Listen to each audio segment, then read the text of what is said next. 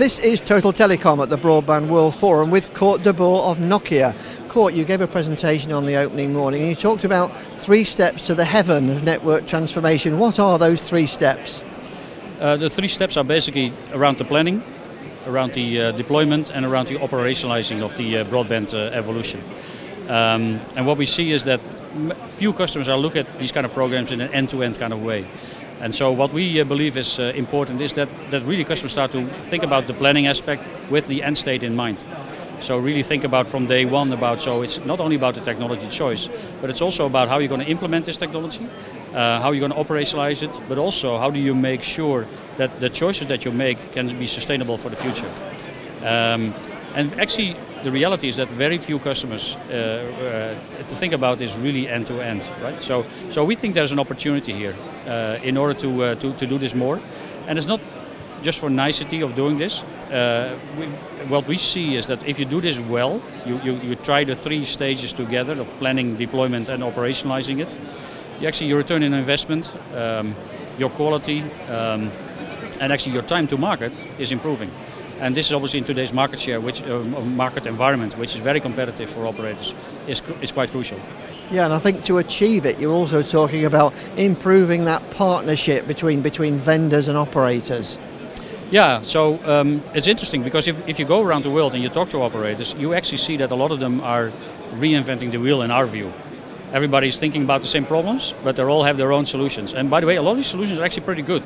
But it takes a lot of time and energy to think of these solutions. And actually there's an opportunity therefore, I think, to benefit from what we see in the industry. And so to that end, we have built what we call 7 service innovation areas that are playing into these 3 phases of planning, deploying and optimizing the rollouts.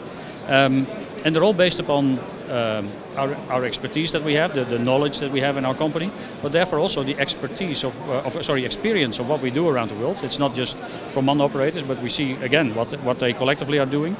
And then we saw quite some areas where we could automate these kind of things. So using tools, not to necessarily just replace people, because sometimes it's a cost saving by taking out labor, but often it's in order to help to increase the quality, to improve the way things are being done, and to make them much more predictable.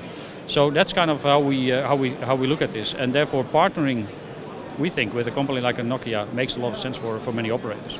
And of course the Nokia approach has been very much confirmed only this week by an Ovum report that came out. Yeah, it's quite interesting. So Ovum looked at, they interviewed, I believe, 50 operators around the world, right? So and they're from Asia, from Americas, from Europe, etc. And the other thing that they've done is they asked the question: so how do you look at some of these aspects today, but also how you look at it in the future? And therefore it gives kind of a window into what's going to happen in the next years. And what you see is that increasingly quality of experience for the end users is becoming important in the Ovum analysis, and increasingly the planning of making sure that the networks are sustainable for the future is becoming important. And so I think that plays very much into our story. We believe that again by partnering and by planning, deploying and optimizing your networks using some of these innovation kind of capabilities is really helping to address some of the topics that Ovum identified as challenges for our operators. Yeah. So are you already working on some of this, or is it futuristic? Have you any examples of this work? Yeah, no, it's actually based upon, again, things that we've done over the last years and what we found with operators around the world. So yeah, it's really happening, and some of the KPIs improvements that I've shown in the presentation are not just academic kind of things. They're based upon real life examples of what we are today doing with customers. So, for instance, what I always find a very interesting and unique thing is, for instance, this ONT Easy Start, which is one of our service innovation areas.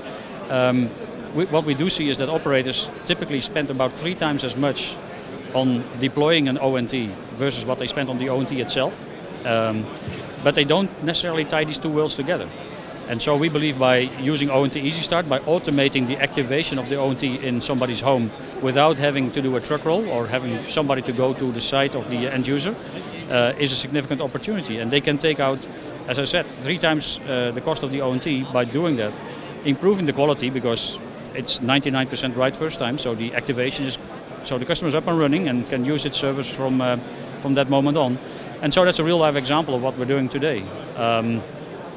The other one I think that's always very interesting is network build control management. It's NBCM as we call it. It sounds a little bit like a bank, but it's a relative simple structure underpinned by some tools and capabilities we have, but it taps into all the aspects of a customer's organization and tying it all together in kind of a control tower mode, if you will, and giving the operator much more control and visibility about what's happening, and therefore making their program much more successful from a time to market perspective, from a cost management perspective, etc.